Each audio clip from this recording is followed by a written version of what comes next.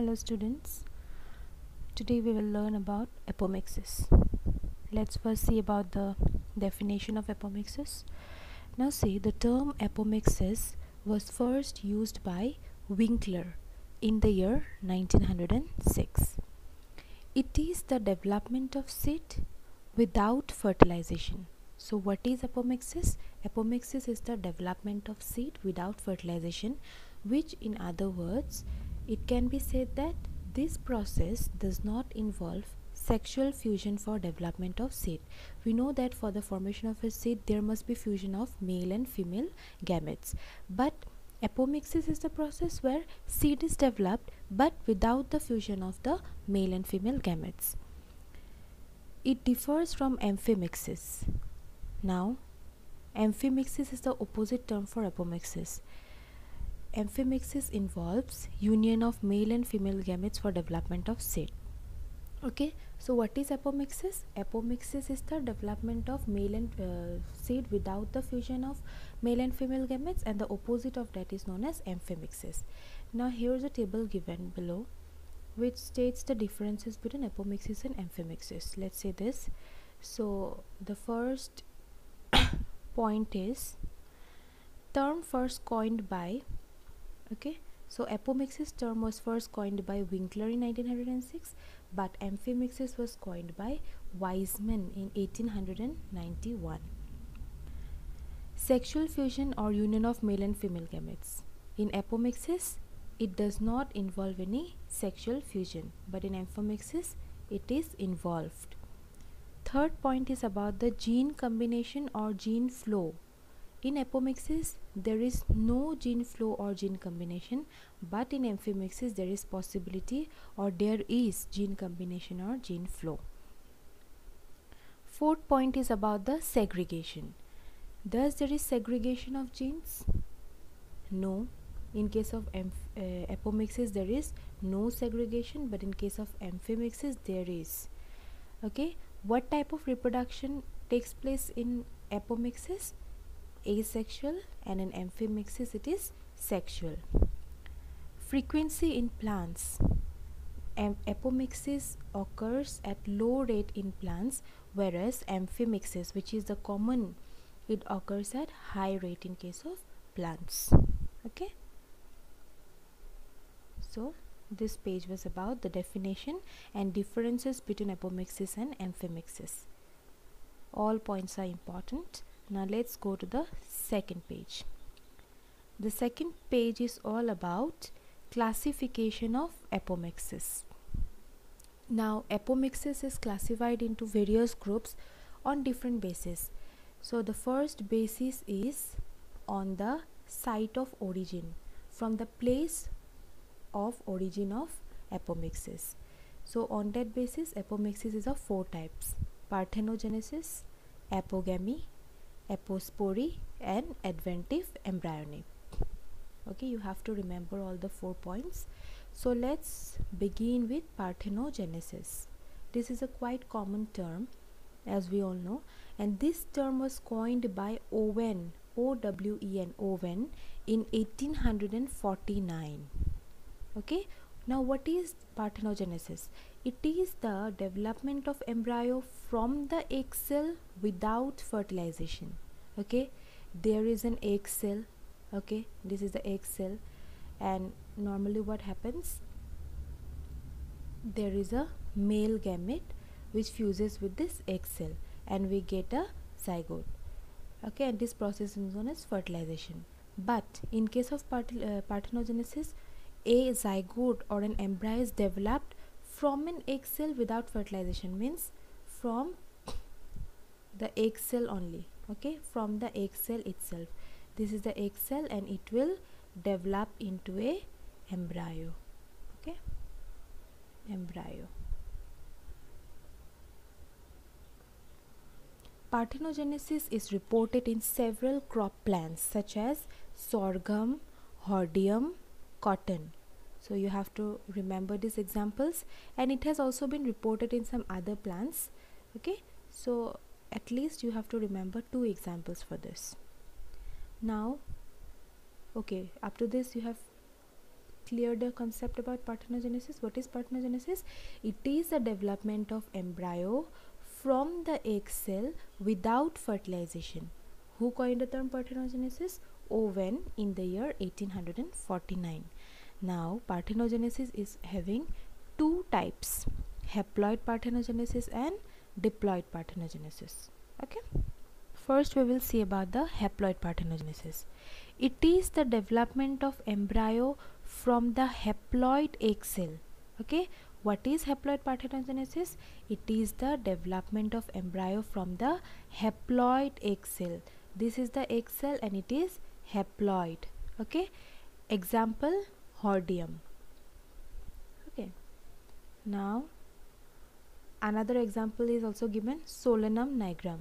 So two examples, hordeum bulbosum and solanum nigrum, are examples of haploid parthenogenesis. This type of parthenogenesis is very useful in developing inbred or pure lines. Now, what is a pure line?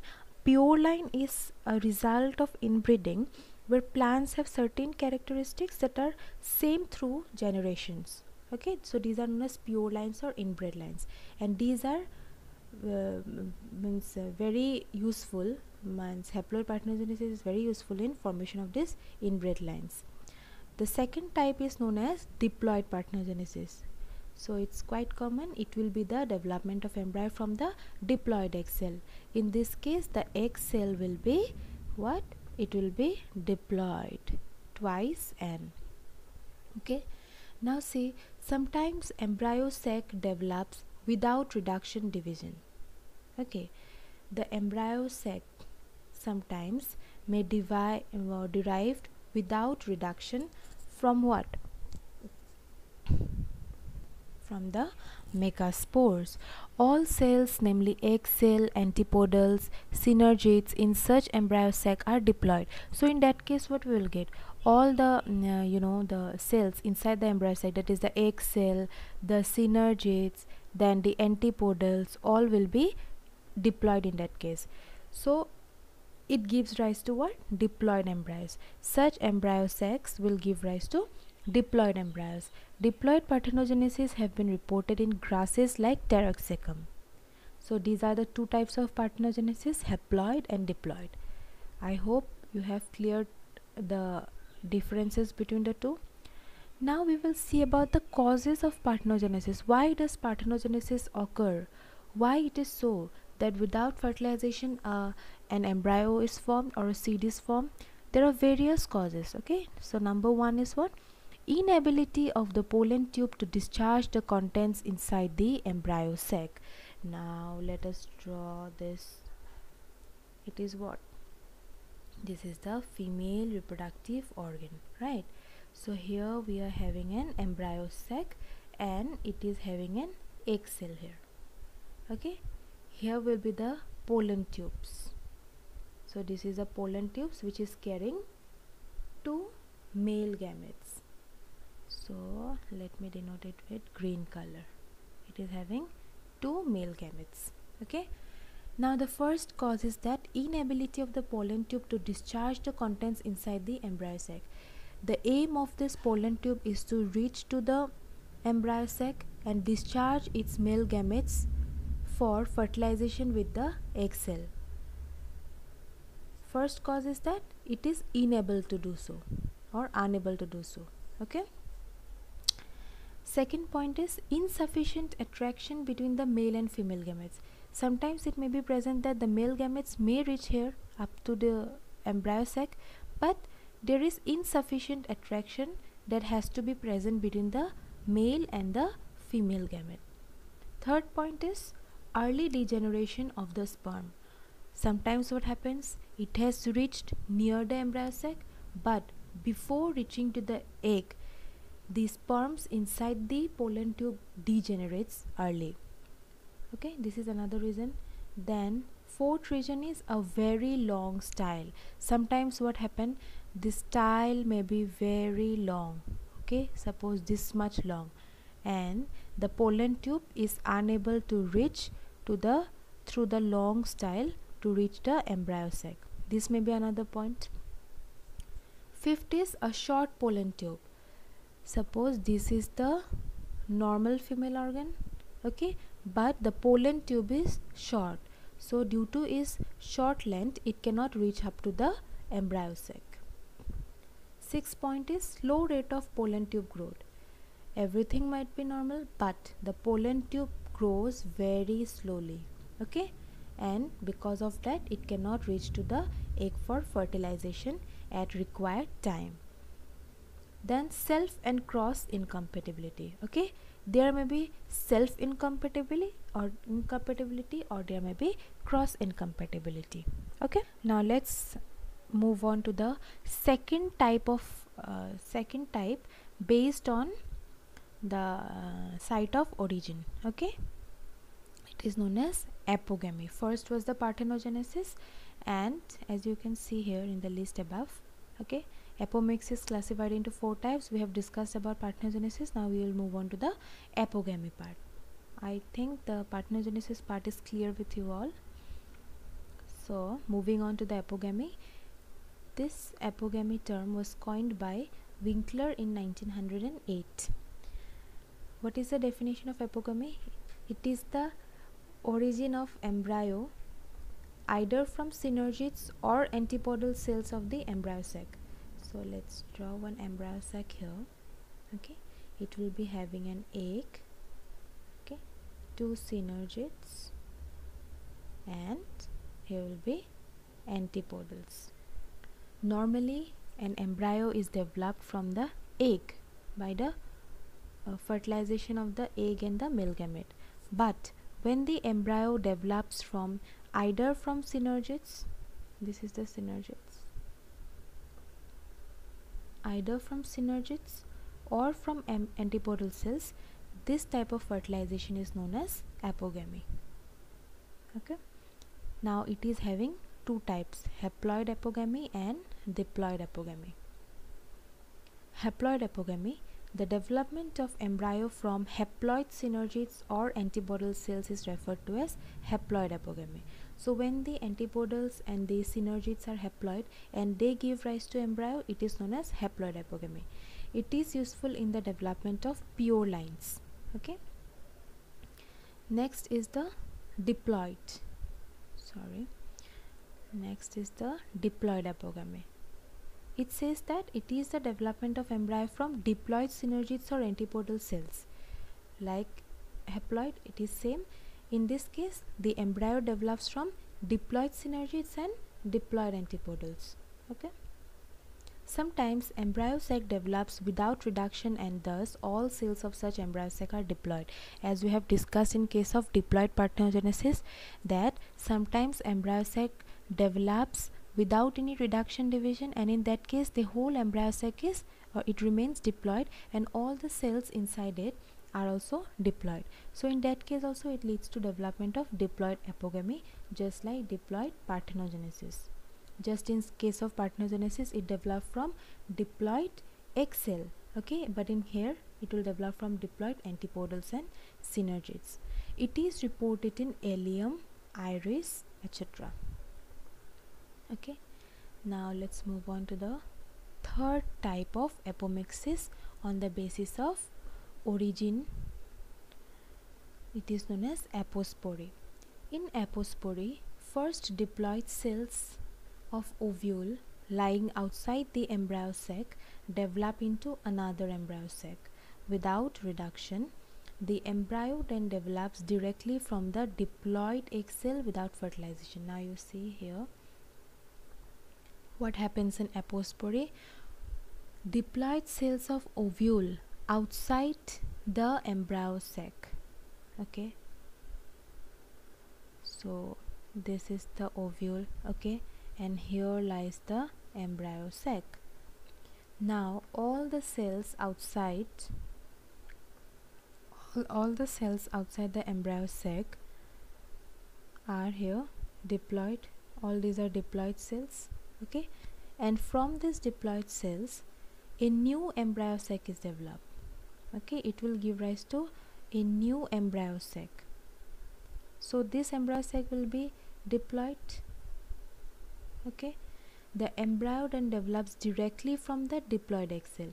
So this embryo sac will be having a diploid egg cell, and this diploid egg cell will develop into a what? Embryo. It will develop into an embryo, and this type of embryo formation will, without fertilization, is known as apospore. You say this, what happens in apospore? The diploid cells surrounding the embryo sac in an ovule develops into a new embryo sac. Therefore, all the cells of this new embryo sac will be diploid, okay, including the egg cell. That type of egg cell, diploid egg cell, which develops into an embryo directly, is known as apospore. Since it is diploid already, that means, and it is without fertilization, so this is a kind of apomixis. The term apospore was coined independently in 1886 by D. Very and Bauer. Okay, now apospore is also of two types, but here the names are different. One is generative apospore and the other is somatic apospore. Now, what is generative apospore? The development of embryo from the embryo sac that has originated from the cell of archisporium is referred to as a generative apospore. Okay, now generative apospore is the process where an embryo is developed from the embryo sac that has originated from the cells of archisporium. Okay, it is known as generative apospore. It is reported in case of Parthenium, but in somatic apospore, the embryo develops from the embryo sac that has originated from the cell of either nucellus or integument. So it is, the difference is on the basis of site of origin. As you can see, in generative apospore, embryo develops from that embryo sac which is originated from the cell of archisporium. Okay, but in somatic apospore, the embryo develops from that embryo sac which has originated from the cell of either nucellus or either integument. Okay, these are the differences between generative and somatic apospore. Somatic apospore is common in Allium, Opuntia, etc. Moving on to the fourth type of apomixis, which is adventive embryony. What is this? The development of embryo directly from the diploid cells of ovule lying outside the embryo sac belonging either to nucellus or integument is referred to as adventive embryony. So what is adventive embryony? Adventive embryony is the development of embryo directly from the diploid cells of the ovule. Okay, suppose this is the ovule and all the cells outside ovules are diploid. So these are the diploid, we can consider this green color as a diploid cells. Okay, so lying outside the embryo sac, this is the okay, we can consider this as the embryo sac. Okay, and outside the embryo sacs, all the cells of the ovule are diploid, and these cells will be belonging either to the nucellus or to the integument. So nucellus and integument all are diploid, and the embryos arising directly from these diploid cells is known as adventive embryony. Okay, this term was coined by Strasburger in 1878. So these were the four types of apomixis based on the site of origin. Let's do a quick revision on this. First was the parthenogenesis, which means the development of embryo from the egg cell without fertilization. Okay, second was apogamy, which defines it as the origin of embryo either from the synergids or antipodal cells of the embryo sac. Okay, then third was the apospore. Here what happens? The diploid cells of ovule lying outside the embryo sac develop into another embryo sac without reduction. Then the embryo that develops directly from the diploid egg cell of this new embryo sac without fertilization is known as apospore. Okay, all these types have its subtypes. Then the fourth and the last one is the adventive embryo. What does it say? The development of embryo directly from the diploid cells of ovule lying outside the embryo sac, belonging either to nucellus or to integument, is referred to as adventive embryony. Okay, so this was the classification of apomixis on the basis of site origin. Now we will move on to the classification of apomixis on the basis of occurrence. It is of two types. One is the recurrent apomixis and the other is the non-recurrent apomixis. So first let's see about the recurrent apomixis, where apomictic lines are obtained from one generation to another. It is known as recurrent apomixis. So what happens in this type? The apomictic lines which are formed as a result of apomixis, it can be found from one generation to the next. That means it is repeating itself. This is known as recurrent apomixis. What are its characteristics? First is that the embryo sac develops from diploid cells without reduction in chromosome number. In recurrent apomixis, the embryo sac which are developed from the diploid cells without reduction in chromosome number. Okay, second is the plants have diploid chromosome number. The plants will be having diploid chromosome number. Such plants are always fertile. Okay, it is of three types: diploid parthenogenesis, diploid apogamy and apospory. Now don't confuse this with the previous type which was based on the site of origin. We are now discussing about the type of apomixis on the basis of occurrence. Okay, one is recurrent and the other is non-recurrent. Recurrent means it occurs repeatedly from one generation to the next generation. Okay, recurrent apomixis is of three types. What are the types? Diploid parthenogenesis, diploid apogamy and apospory. Okay, we know the definitions of this type as discussed earlier. Now we will go on to the second type, non-recurrent apomixis. When the apomictic plants are not obtained from one generation to another, it is known as non-recurrent apomixis. From the term non-recurrent we can understand this, right? That it will not repeat itself from one generation to the next. Now what are its characteristics? Embryo sac has usual haploid cells. Okay, plants produced are haploid and sterile.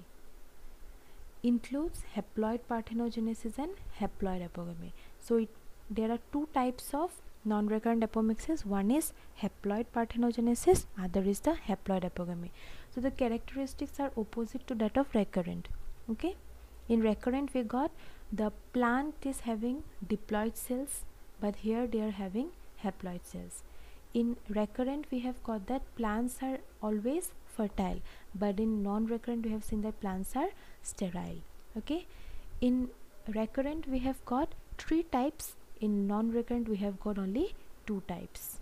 Okay, now moving on to the classification of apomixis on the basis of frequency. Okay, frequency means it will denote about the number of times. One is obligate apomixis and the other is the facultative apomixis. First let's go to the obligate apomixis. In some species, reproduction occurs only by apomixis. Such apomixis is known as obligate apomixis. The progeny is identical to the parent or the mother plant. Okay, so what is obligate? Obligate apomixis means in those species reproduction will occur by only one method, and that method is known as apomixis. Okay, in such plants or in such species, the progeny or the daughter plants will be exactly same to that of the mother plant. Okay, next is the facultative apomixis. It happens in those species where sexual reproduction also occurs in addition to apomixis. We know that apomixis is a type of asexual reproduction. So in plants where along with apomixis sexual reproduction also takes place, that type of apomixis is known as facultative apomixis. For example, in case of sorghum. Okay, so this was the basis classification of apomixis on the basis of frequency. We got two types, obligate and facultative. Okay, clear? Okay, now we will move on to the advantages of apomixis. Say this. Apomixis has several useful applications in plant breeding. Number one, development of pure lines. Okay, we have known what is a pure line. Apomixis is an effective means of rapid production of pure lines. Haploid parthenogenesis and haploid apogamy give result to haploid plants, as we have discussed earlier, which after colchicine treatment will produce diploid pure lines. Such pure lines can be used in breeding programs for developing high yielding cultivars and hybrids. So this was the first point, that haploid parthenogenesis and haploid apogamy are very much successful in production of pure lines, and such pure lines can be used in breeding programs for developing high yielding cultivars and hybrids. Okay, now we will move on to the second point. It is conservation of heterosis. Now what is heterosis? Heterosis or hybrid vigor is the improved activity and survival of hybrid offspring.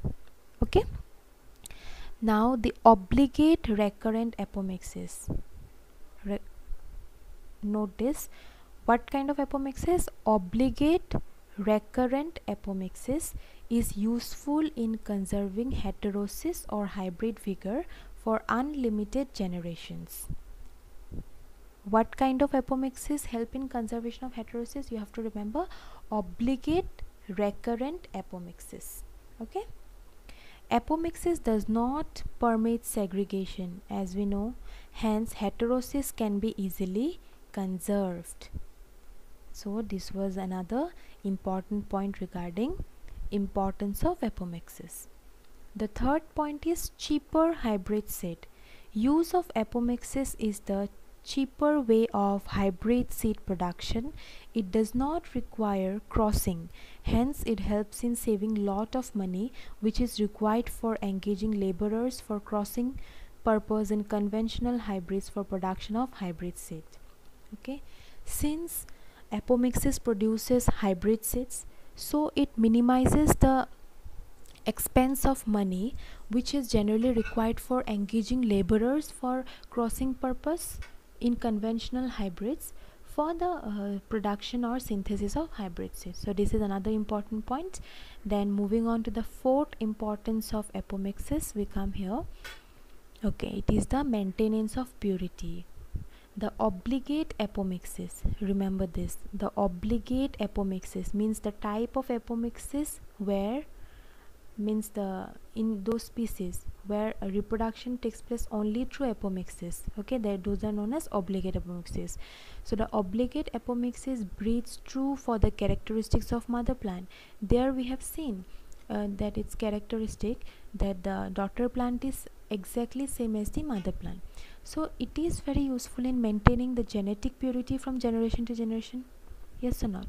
Since the mother plant and the daughter plant are exactly the same, they are identical, therefore the genetic purity will definitely be maintained from generation to generation, and it can maintain a genotype for unlimited number of generations. That means it helps in the maintenance of purity. Okay, the fifth number importance is that there is no segregation. Apomictic lines always breed true to the characteristics of mother plants. Okay, the hybrid seed is produced automatically. There is no need of making crosses every year to produce hybrid seed. Since the hybrid seeds are produced automatically, there is no need to cross them. Okay, the apomictically propagated hybrid can be used as a variety because it does not permit segregation. Okay, since it will breed true, it can be used as a variety because there will be no kind of segregation in it. So these were the importance or the advantages of apomixis. Let's have a quick revision on it. First point was development of pure lines. Okay, second point was conservation of heterosis. Third point was production of cheaper hybrid seed. Fourth point was maintenance of purity, and fifth point was no segregation. Okay, now let's move on to the disadvantages or limitations of apomixis. First is the genetic diversity. Now obligate apomictic lines have low genetic diversity. Since it is completely a pure line, there is no kind of genetic diversity. In other words, apomictic lines are highly uniform. As a result, such lines have narrow adaptation and narrow genetic base. Okay, since they are all uniform, so will you find any kind of adaptations? No, there will be narrow adaptation, and due to low adaptations, they are adaptable only to a specific type of environment. Okay, second point is a lack of gene flow. Now what is a gene flow? Gene flow is the transfer of genetic variation from one population to another. Apomixis, particularly obligate type, does not permit natural gene flow in the population. Okay, mainly the obligate type of apomixis does not permit the natural gene flow or the transfer of genetic variation in the population. As a result, recombinations do not occur in such population.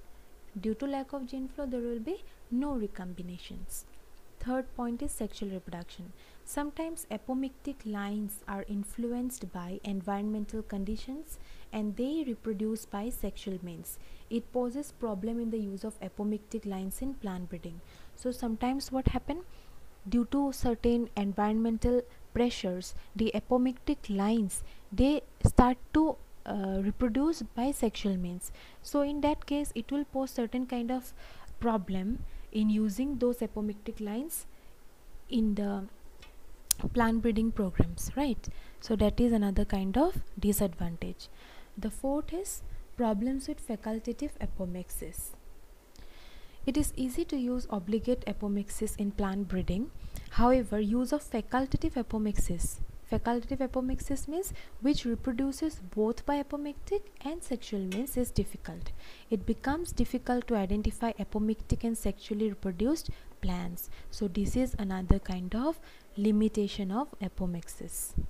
Okay, and this is the last and the fifth disadvantage, which says that adverse effect on seed industry. Now say the seed production is very easy in apomictic lines than seed production by sexual means, as we have seen. Yes or no? The farmers can easily produce their own seed and they need not purchase fresh seed every year from seed companies. This will lead to reduced seed sale, resulting in adverse effect on the seed industry. Since seeds are easily produced, they are automatically produced in case of apomictic lines, farmers don't need to produce them. Okay, and as a result, there will be a heavy loss, or there will be a heavy there will be an adverse effect on the seed industry, okay, because of the reduction in the seed sale. Okay, so this was about the apomixis and its types, and it is a very important note for exam purpose. I hope you all could get my points. Thank you.